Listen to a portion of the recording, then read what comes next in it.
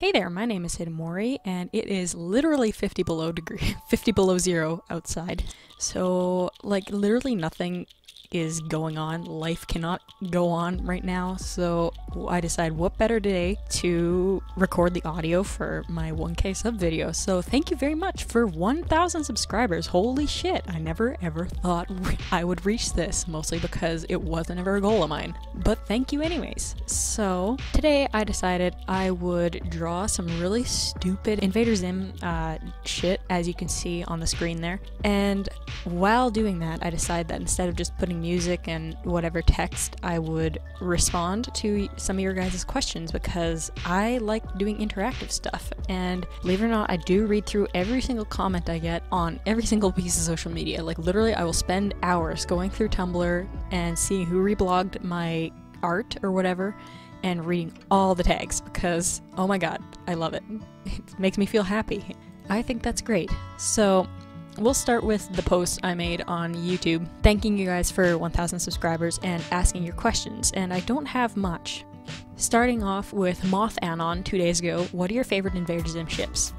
And I gotta say, I don't really have any romantic ships. As for the more popular ones like Zim and Dib romance or Tack and Gaz or anything, I don't really ship those. I don't care if people do, it's not my business. But I do follow some artists that draw it, and I think I would say Zim and Dib as friends is my absolute shit. I love it.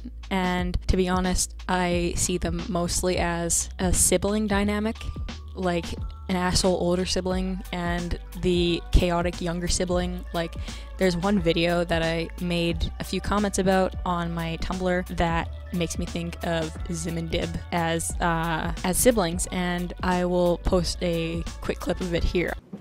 Hey Casey, can you hand me a napkin?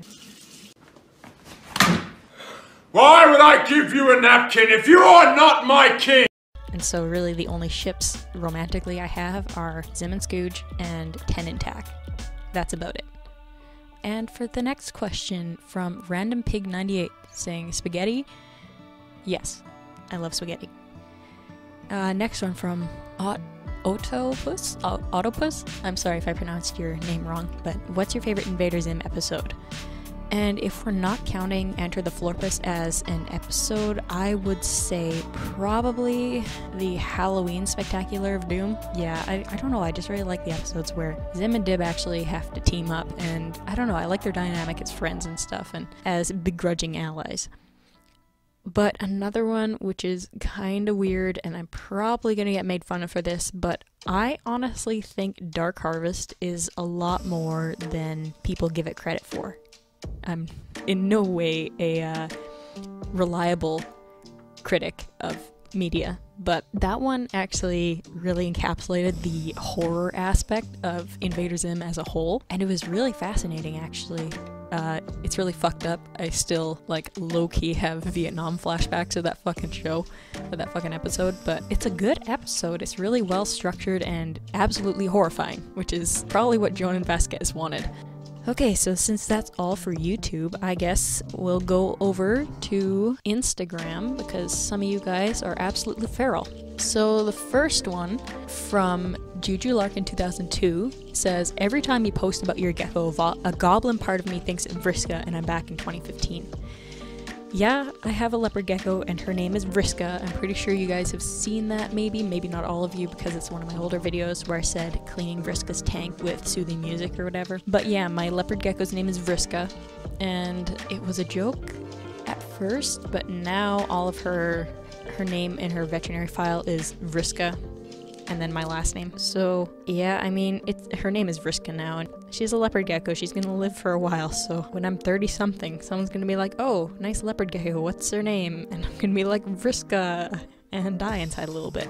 Okay, next one is from Ember Glow Fox. How's it feel to be the coolest motherfucker alive? And all I gotta say is, I don't know, dude, you tell me.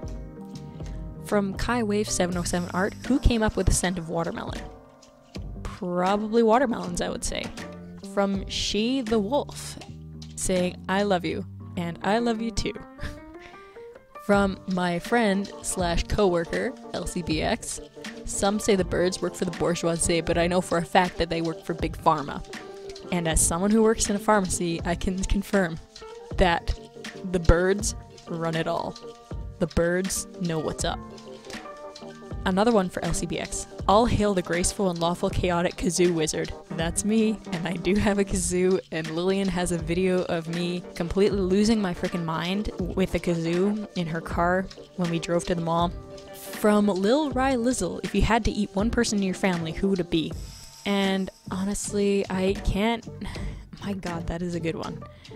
I probably wouldn't eat my mom or my sister because I like them too much. I wouldn't eat my animals because they don't deserve that. But I don't know. If I was stranded on an island with my dad, I would, like, not... I don't know if I really have any qualms about eating him because he's kind of an asshole. So we'll say probably my dad. From Aranza P88. I'm so sorry if I pronounced your name wrong. They said, I'll fight for you, I'll die for you, friend. And to that I say, please don't die for me, and I will come to the fight with you. I will beat some ass with you, my friend. Okay, that's it for Instagram. So, Tumblr now. From High Above the Clouds Somewhere. Would you ever brew coffee with actual coffee instead of water? Also, please tell me more about your little reptile babes. I love them. Oh my god. That cup of coffee would be stronger than the Hulk. I might just do it just because, just to see what happens. Doing it repeatedly, I probably wouldn't. From Drawn in the Rain, what's your favorite kind of hat? Also, people have already asked, but reptiles, please speak about your babs. So I'm getting a lot of questions about my reptiles, actually.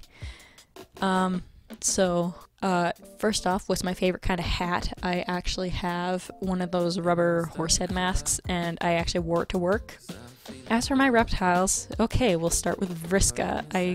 I kind of talked about her a little bit, but Vriska is a leopard gecko. I'm not entirely sure how old she is, and I got her from PetSmart about this time last year, I would say. I think it was around this time last year.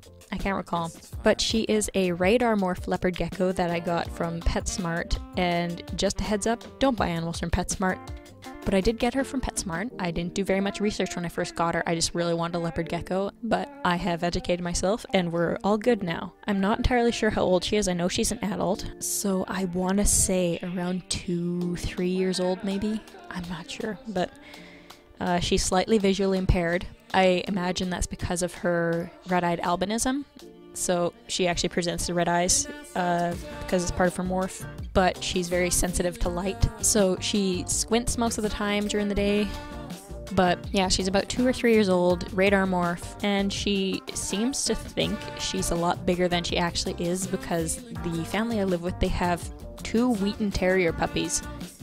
Vriska likes to scare them, and you would think being terriers, they would go for Vriska and try to eat her or something, but no, both these dogs are scared out of their minds of Vriska. She will actually walk up to the glass if they come in my room, and she'll do this sort of threatening little step towards them, and they'll freak out, and sometimes she just yells at them. She makes this squeaking sort of noise in the back of her throat and scares the shit out of me and everyone involved. She yells at me, she yells at the dogs, she yells at random people. I tried to give her a double chin once and she bit my finger.